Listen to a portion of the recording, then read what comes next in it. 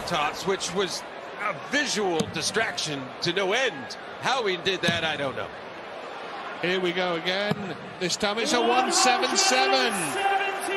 But that's Peter's newest blowout is now 91 under pressure with last start in hand.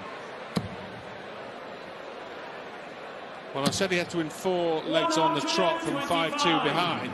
You can only win one of them at a time, though, John, and he's put the first brick in the wall. There's a 9-darter on here.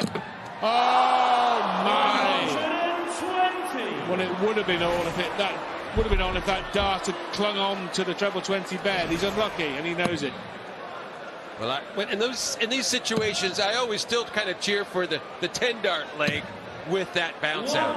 Just a kind of faux perfect game. Yeah, ghost 9-darter.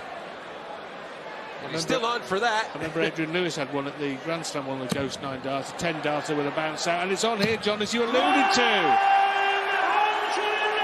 He's got 177, 140 with a bounce out of the treble 20, 180 to leave 24 after 9, and that 24 is for the match. He had an epic world semi-final against Michael Smith in 2019. He's trying to reach a semi-final against Michael Smith in the Premier League, and he has done so. Nathan Aspinall wraps up a really authoritative victory over Peter Snakebite Wright by 6 legs to 3. Coming up next, we've got Welsh home